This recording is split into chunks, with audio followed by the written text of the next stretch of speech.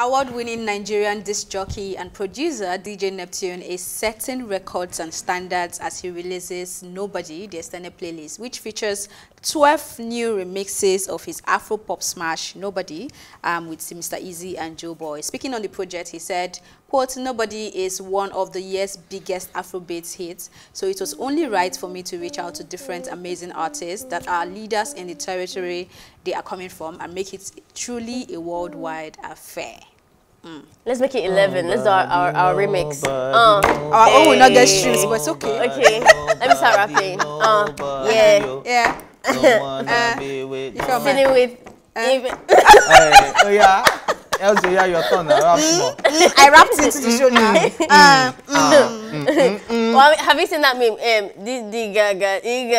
Have you seen it? Oh my gosh. Oh, never mind. Ife, I know you have reservations. Just let's get to it. Ife Oluwasoke. What do you? No, we are done. What do you think about 12 remix? Is it remixes? Yeah. Hey. Amazing body of work. It's definitely a good business strategy. It's definitely a welcome development, being not being a common thing for a lot of people to do. So has anybody done it? I don't think so. I wouldn't know. I can't say that affirmatively, but anybody in Nigerian space, in Africa, we can even go that far. Yes. No. This is a global remix. We have what's the sound that you were asking for? Amapiano, Latino sound. I love the Igbo one though. Sorry, I'm local like that. Like yes, girl. Zoro.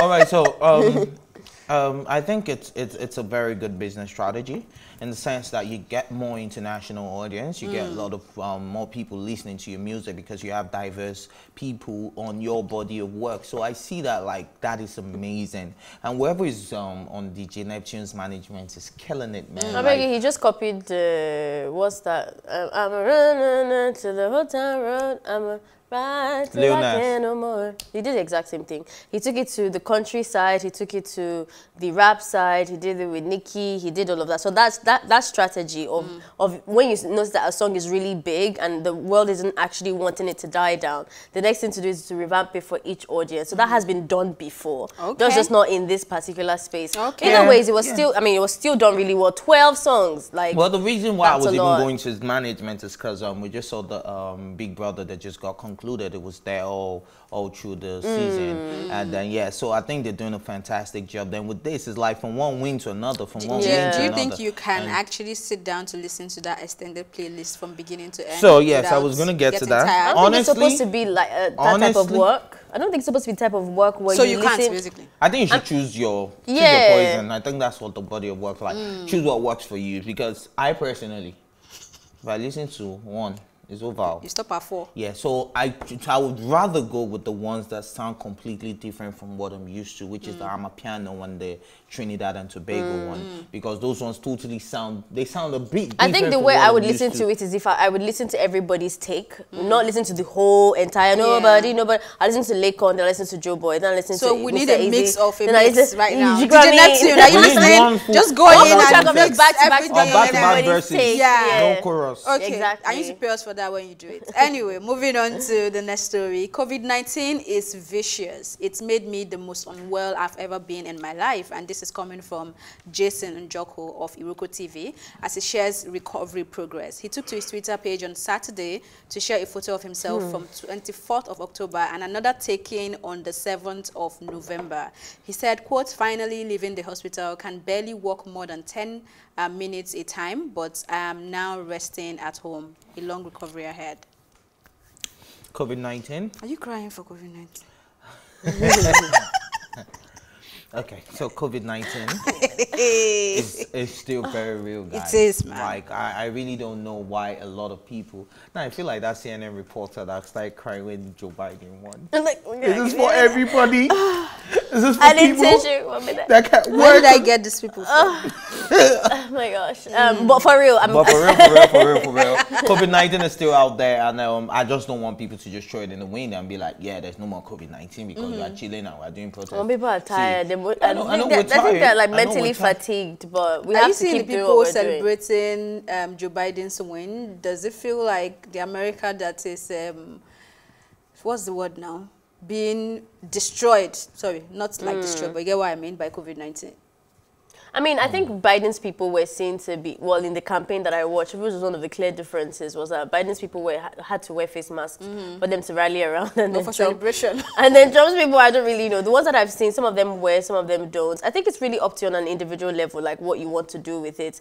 Sometimes it's just nice to get reminded, and sometimes it's nice to be reminded through just words of encouragement or jingles. And then sometimes we really need examples like his when he's sharing his experience. Like this man was really, really fit and active. And has done a lot. To see him crippled on the wheelchair, saying he cannot walk for more than how many minutes of time, it's an eye wakener for me. Like I was saying this morning, scary, that you know, I did too much because I was still at the club till like what 3 a.m. this morning around people. Like this is confession. So you know, when I see that kind of thing, I'm like, this is really dangerous, guys. Like although there was a lot of there's still a bit of like social distancing, and we had to take face masks in, and I was very, very careful as like personal space and all that. I mean, no, tell me how you social distance. No, just like on my seat, you know, on my seat.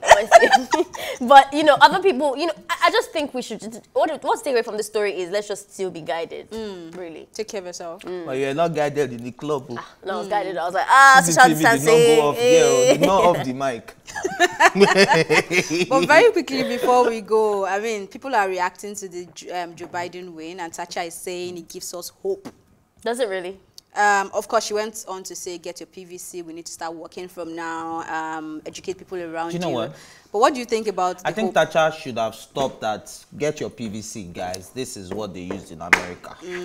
Or, look, you can't be proud of a system, or you can't get hope from a system that functions in a country that the whole entire system is bollocks. But then she's saying that we can start working for it from now. Yeah, so that's why I think you can get hope from whoever you want to get hope from. I mean, that's the whole idea of hope in a sense, that you derive what you want to derive from it. And I think I like that she has an interest in that kind of thing. And to hold on to hope right now, I think is for her. I would say it's a lot more wins, because I'm losing my hope as soon as I open social media and I'm seeing how much tension is going upon the protesters that were involved or are still involved, and people having their accounts frozen and their passports, whatever, and all that type of dramatic stuff. I don't know if I say I have hope whether Biden wins or Trump wins. So if she's gonna say that, I'm happy for her, because I wish I felt that way. Okay, but please let's do the groundwork. Get your PVC. I heard the registration starts early next year, 2021. And I'm gonna be there. Yeah. So please let's all do what we have to do and be prepared. That's the only power you have right now.